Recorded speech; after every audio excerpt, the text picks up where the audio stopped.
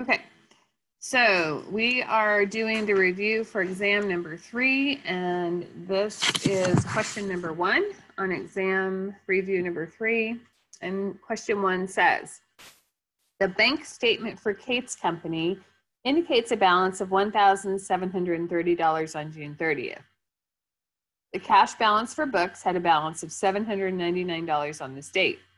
The following information pertains to the bank transactions for the company, and they have an A, B, C, D, and E. And the instructions are, they want you A, to prepare a bank reconciliation for June 30th, and B, prepare any adjusting entries necessary as a result of the bank reconciliation, okay? So we are going to prepare the bank reconciliation. So we always start, if they don't tell you, or if they don't have it there already, you always start with the name of the company at the top. And this is Kate's company, and this is a bank reconciliation. And the date is June 30th, and they didn't get it. Okay? So we always start out with cash balance per bank. Okay, cash balance per bank goes on the top, all right? So we do cash balance per bank, and the problem told us that the cash balance per bank was, let's see, they told us it was what? The bank statement for Kate's company indicates a balance of $1,730 on June 30th. So our cash balance per bank is $1,730. Okay. We are then going to add for any deposits in transit. Now remember, just because you go through the process of adding and subtracting things, it doesn't necessarily mean that you will have those. I would assume that you will always have deposits in transit and you will always have outstanding checks, but you may not always have an error, and you may not always have a non-sufficient funds fee, or you may not always have a bank charge or things like that, okay? Okay, so the next step is we add our deposits in transit. Oh, and you'll know, like if you don't have deposits in transit, you'll be able to tell by the number of boxes that you have or don't have, to where, you know, when you do it on paper, you don't have that. So, all right, deposits in transit. So let's read through the rest of this here. It says cash balance per book was $799 on this date. Okay. Then A says deposit of $260 representing cash receipts of June 30th did not appear on the bank statement. Oh, well, that's it right there. They made a deposit of $260. It did not appear on the bank statement. So that's a deposit in transit. That means it hasn't hit the bank yet. So we're going to add $260 for the deposits in transit. So we're actually going to add those two together and put the total there. And that total, remember, it doesn't have a title or anything. It just kind of hangs out there on its own. All right. So we've got $1,730 plus $260, so we've got $1,990. We are then going to do less, and less is going to be for any outstanding checks. So let's go up to the list. So we already took care of A, so we can cross that one off. Let's go to B. B, outstanding checks total $340. So right there is your outstanding checks. Outstanding checks is $340. We're going to subtract that.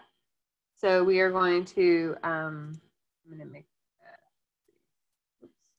So we've got $1,990 minus the $340. So we've got an adjusted balance of $1,650. And that's called the adjusted cash balance per bank. Okay. Adjusted cash balance per bank. And that's a double underline. Okay. So that's the top part. Now we're going to work on the bottom part.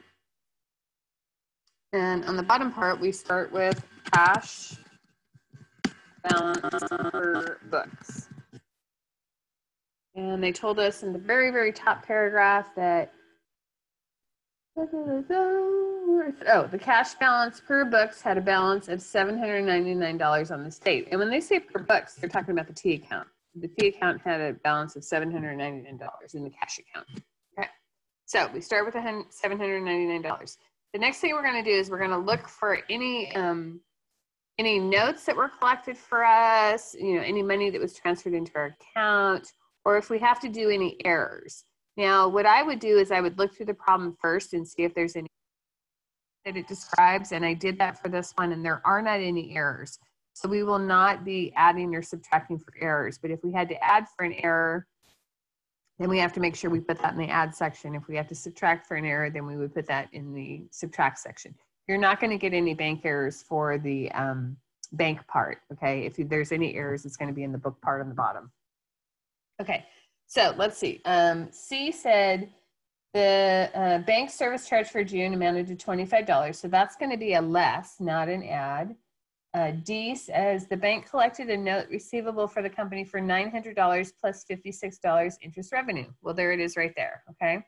So now we are going to add for note collected by bank. And it's going to be $800 plus, $900 plus $56. So $956, okay? Now we don't have anything else to add at this point. So we are going to add those two numbers together, and that's going to be a number that just kind of sits there like that with no title or anything, okay?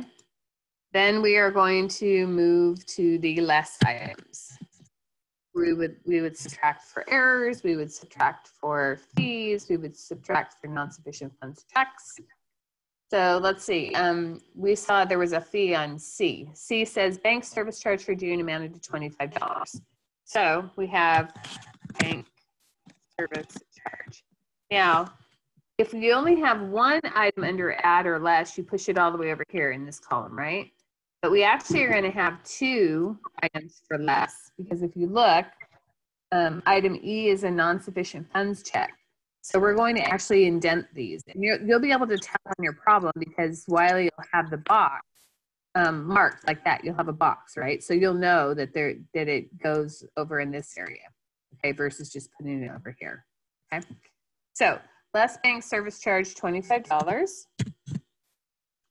And then we had a non-sufficient funds check. So that is E. It says an NSF check for $80 from a customer is returned with the statement. So we're going to put less NSF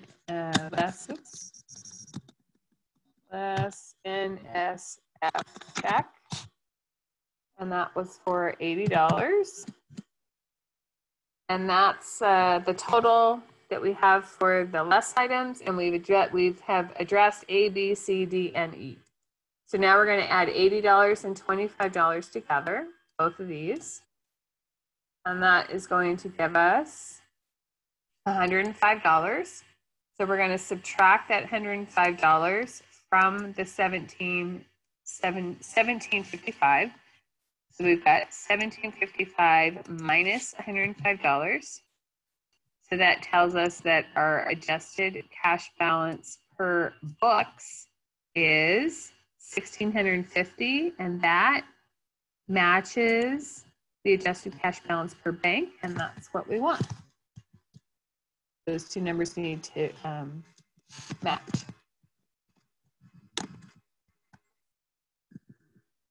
Adjusted cash balance per book. Okay. All right, so let me stop the recording on that one.